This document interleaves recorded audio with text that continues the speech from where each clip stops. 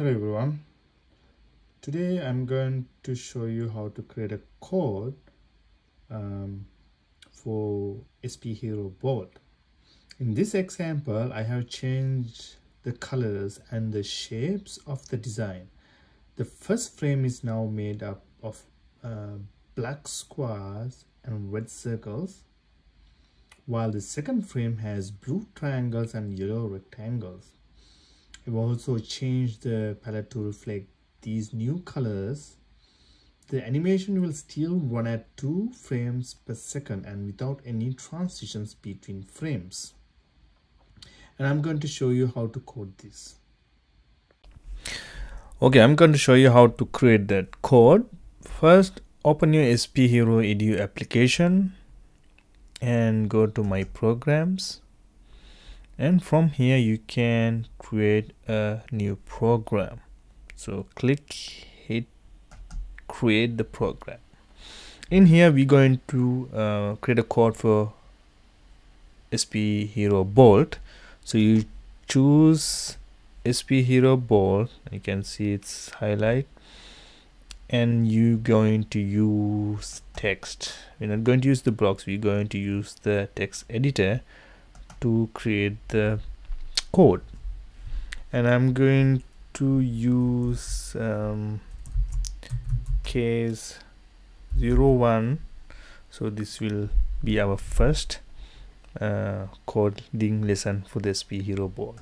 Click create. Okay, once you create a program, it will automatically give you the first step.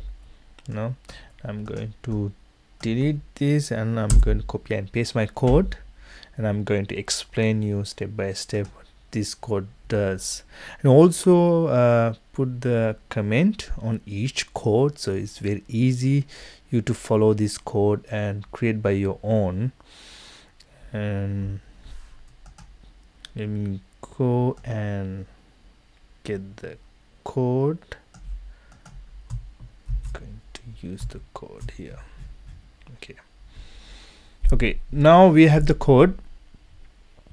I put the JavaScript code was created by Sphero, that's me, and my contact information, my channel IT Samurai Teacher, coding robots for kids, my YouTube channel, and my Facebook page.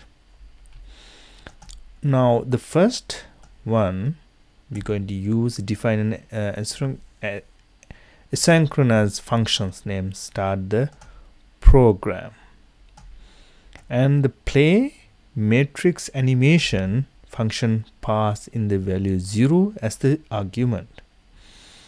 And next we're going to use this one to register new matrix animation with the following properties.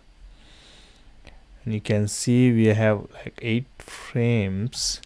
So this is 8 by 8 grid of integers represent the color indicates.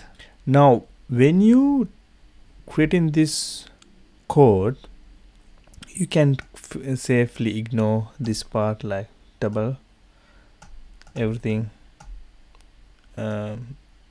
gray, because you don't need to type those stuff. This is for only for give you a better understanding each code description.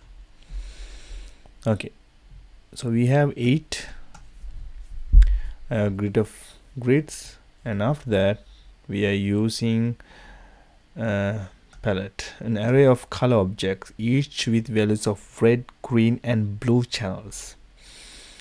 So this palette have index of 0 is black, and the 1 is red, 2 is yellow, 3 is cyan, and magenta. And after that, FPS 2, the number of frames to display per second, the type of transition to use the between frames transition, matrix transition.